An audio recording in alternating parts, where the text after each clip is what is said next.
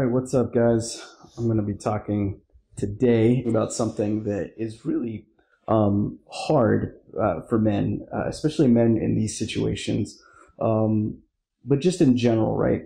And that is that, being married, being in your relationship with your wife, one of the things that she's probably said to you is that you don't do what you say you're going to do.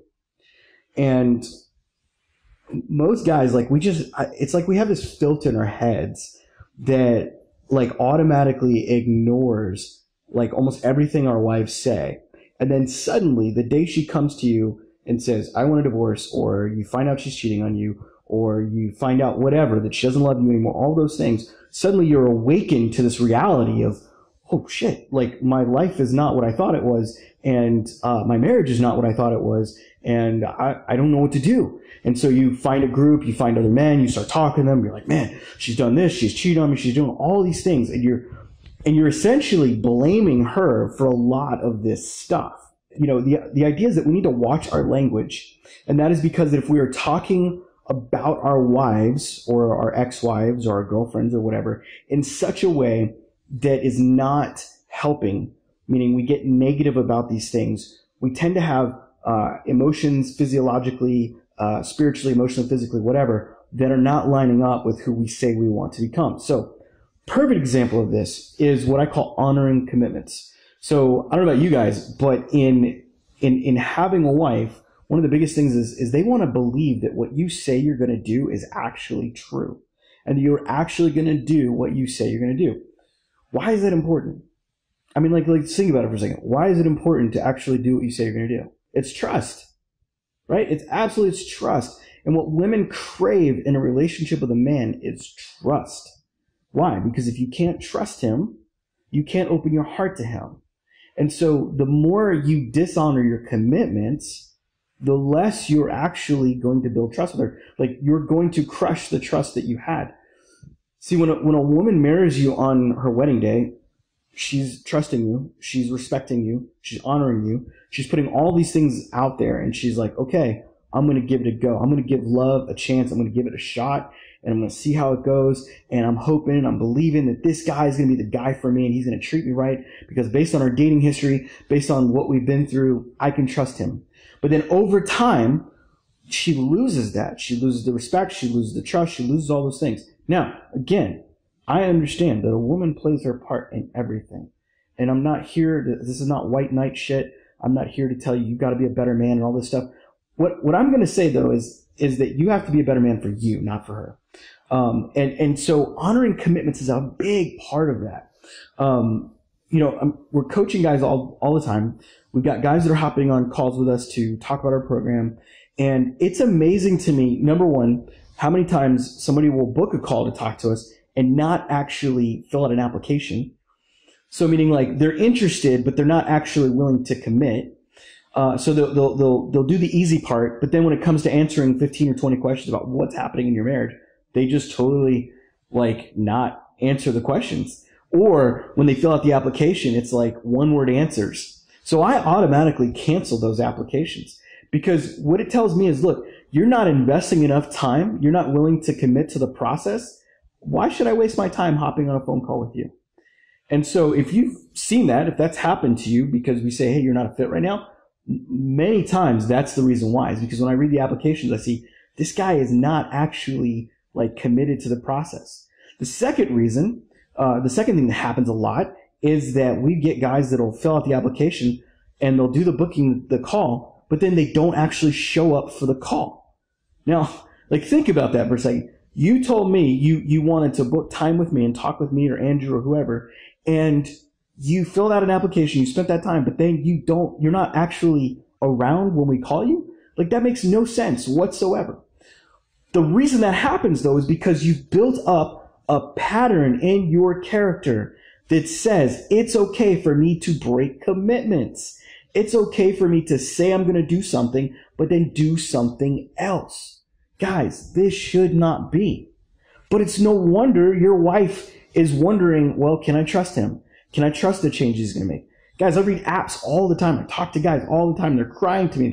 They're talking about how bad it is and how their wife doesn't love them anymore and all these things, all this pain and hurt. and you feel like a little boy inside. But you have got to look at you and say, I own this. I'm going to own my shit. And I'm going to come to the realization that, man, I have got to honor my commitments. I don't care if that's a commitment to showing up at work every day. I don't care if it's a commitment to talking to your wife every day or texting her every day. But what I do care about is that if you make a commitment, that you honor your commitments. This ain't about me. Yeah, I get irritated when people don't show up for our calls and they don't fill out applications, they don't do those things.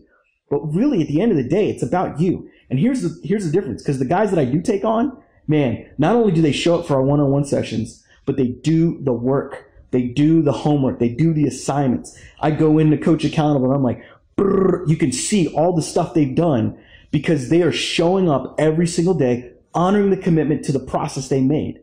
And they've invested in themselves financially, emotionally, with their time, spiritually, all of those things. And guess what? They're reaping the benefits that you're not. So when you're not honoring your commitments, you're not able to reap the benefit because you didn't honor it in the first place.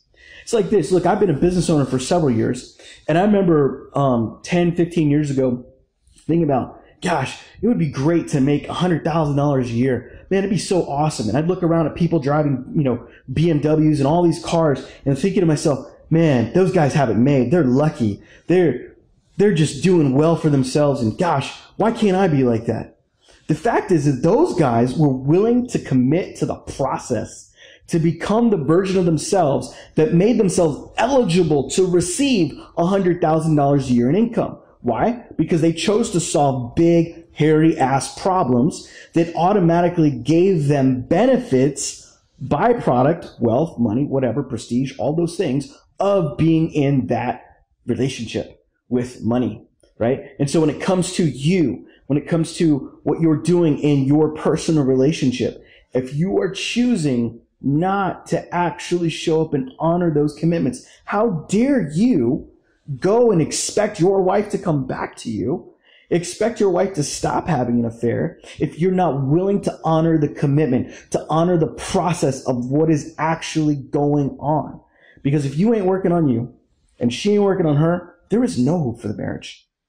And regardless, even if she's working on her, or even if she's not working on her, you still own you. You can still work on you. Guys, you have a choice. I woke up today to some crazy messages from my ex-wife, and it was like nuts. And I had a choice to make because the feeling, the emotion that wells up from some of those things are, oh my gosh, I'm offended. I want to respond, but I'm committed to the process. And my process says, hey, I've got boundaries. I've got ways that I relate to the world, to her now as she is. And some of my coaching clients know this about a particular exercise we take you through that helps you separate who she was to who she currently is. That's a huge one right there, right? Because I don't look at my wife the same way as she was before. And you start to lock into that process because you've committed to the process. You've leaned into the process. This is not easy. Like a lot of times guys will come in going, I'm hurt, I'm crying. And they're like wounded animals. They're like little children, but they refuse to grow up. They refuse to own their own shit.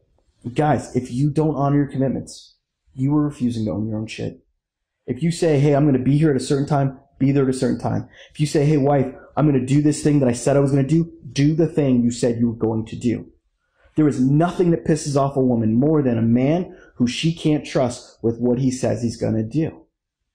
So that's it. If you got any questions about that, hit me up. But that's my encouragement for you guys today. I'm just seeing too much of that, of men who want to fix their marriage, who want to be better and want to be coached, but they're not showing up. They're not showing up for calls. They're not showing up in the group. They're not showing up for other people. They're not showing up for their children. They're not showing up for their wives. So no wonder your wife went out and found somebody else. No wonder your wife went and did the things she did. Look, I can't control it. My wife made the decisions she made, but I definitely have to own my side of it. I have to own what I allowed to happen. I'm not saying it's your fault, bro. I'm not saying you're the one that caused it because you didn't. But where are you not showing up?